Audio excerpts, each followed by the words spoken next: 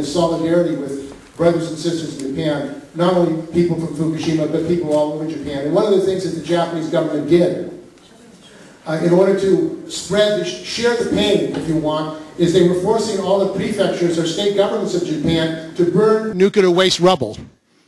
And they said, this is how we're going to share the responsibility for Fukushima, by burning the nuclear waste rubble in every prefecture in Japan.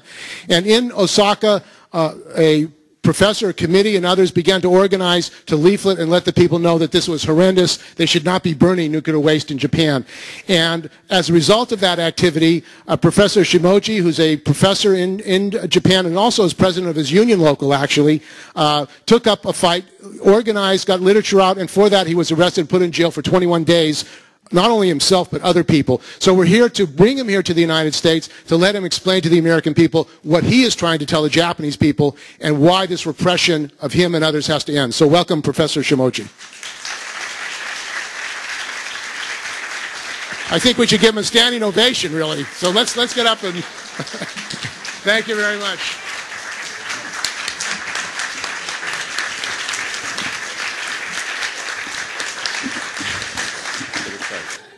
本日はこの場で話す機会をいただきましてどうもありがとうございます。So I would like to point out two sides of the ongoing catastrophe of Fukushima. And to be honest, I myself am very scared because the accident is not under control, despite the fact that our government says it is under control.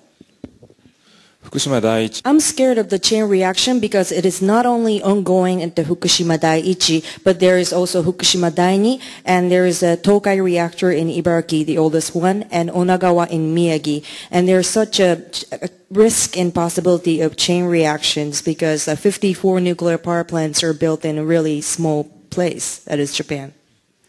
So my first point is that despite the fact that the chain reaction, the risk for a chain reaction has been reduced compared to the 2 years ago, but it is still there. And the second point is that we have been releasing contaminated water, and as a citizen and citizen of Japan, as a Japanese person, I feel so bad about this, and I apologize to all of you. So I would say the first things first of my concern is the contamination, ongoing contamination and further risk. But the second thing is that Japanese government doesn't have neither intention or the skill to solve the problem. And the evidence is that we decided to invite Olympics in 2020. It's a nightmare. So I would like to talk about the sabotage of the Japanese government, and you see that the radioactive materials are like all spread. And as I also have been a part of the movement against the incineration of radioactive rubbles. And I thank for the people who are from California. I saw you protesting against the burnt incineration of radioactive materials here too. So there are two parts. I would say that we are trained to get used to be exposed to low-level radiation to the higher through this incineration of highly radioactive rubbles. And when we get used to it, these ashes, highly radioactive ashes, will be used as a part of like cement. So it's going to be used for buildings, and it's called eco-cement, which is such a nightmare, and it involves like every corporations in Japan and also multinational companies, and all these. And the other thing is that, as other speaker has been talking about, that food contamination is really high, and highly radiated food are eaten and cooked in the school meal, so children are exposed to the radiation internally. And there are also the movements. The Japanese government has been, also the TEPCO and also the corporation has been spreading radioactive materials and to the low-level radiation, so we're getting used to the low-level radiation. That's what my government is doing directly, but indirectly when we look at the multinational or international level, the multinational pro-nukes lobbies are getting in. For example, IAEA has been in Japan, made an office and headquarters, and also they're taking over the health, health research. So they gather all the information, and they keep telling lies, and they won't release the information to us. So these policies are protested, the people are protesting, people have been protesting against these violent policies, but the state has been using violence to suppress us. And last year in December, I was detained for doing nothing for 20 days. And this has been really fascist of a Japanese government that we are, for those of us, like they're trying to pass this law against those activists or anybody who is trying to reach to the information that is not really convening for the government or corporations. So the activists or people will be punished by accessing or revealing whatever that is inconvenient. So what I would like to share is not only about the nuclear accident, but historically and also politically, this is such a dangerous situation for Japan and other countries because Japan doesn't seem to have any self-control. And it reminds us about the situation just before the World War II. I would like to finish here, but like if you have any questions, I would love to take your questions and please talk to me. 3 brief questions, just particular for him, if you have any. Mary Beth? It is probably you're talking about those people who live in Fukushima who put their soil, like radioactive soil, on their own because there's no government or municipal like care of that. So they put the radioactive materials or the soil into bags and they put on the corner of their garden. So the next door neighbor will be very mad about it. So the Fukushima, people are accountable for the so-called the cleanup, but it's not cleanup. It's just making the radioactive morass situation rather than, the real cleanup. Does that answer your question? Can you talk about the former Prime Minister Abe's mentor, Koizumi, and coming out to be anti-nuclear, please?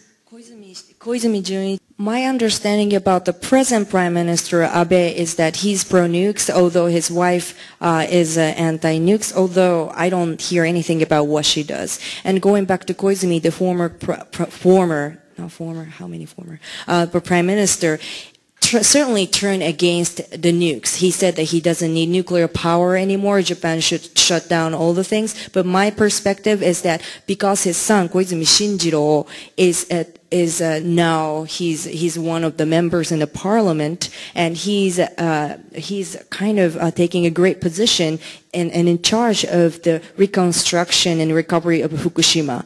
So just to protect his son, probably, the Koizumi Junichiro is saying that, I'm against nuclear power, but it's just for mesmerizing us to get votes.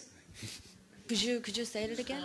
How are the people of Japan taking to the oppressive and suppressive actions of the government in reaction to this?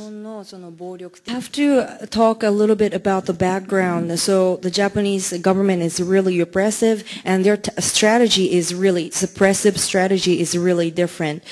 For example, they do 2 things, attack those people who are important for organizing. So by taking those small number of people, they're going to be able to decrease the power of organizing. And at the same time, they're going to spread the information and attacking people like Koreans and marginalized minorities, and also people who could be in the media, who could be portrayed as so-called terrorists or people who are already an activist. So the major people or the normal people cannot sympathize with them. So these people are specifically targeted. And also, it is normal for Japan to detain somebody without having anything decided on this person, but this person could be detained for at least like half a year to a year just before they get to the court. And that's the normal situation in Japan. So our system for human rights is really obsolete. There's no human rights. So the other problem is that, those people who are not involved in the activism, or those people are not educated about our criminal justice system or criminal injustice system. So, I was arrested, and my friends who know about this issue have been arguing and doing campaigns to raise awareness about how this criminal law system is in Japan. 気づいた人、その話を聞いた人は、まあ、This is not normal of us, like, but when I was detained for 20 days, I wrote letters and reports from the inside of the jail, and also I did support for my friends who were being arrested, and we did performance including live rock bands, and I put like rainbow wigs and stuff, and it made it into a performance. But this kind of thing doesn't happen in Japan, really. あ、そうですね。ありがとうございます。そうですね。逮捕に Ask Chizu Hamada and No Nukes Action Committee for my letter. I have written letters to my students about my arrest, and it's translated into English, so you can have an access to that. Thank you for listening.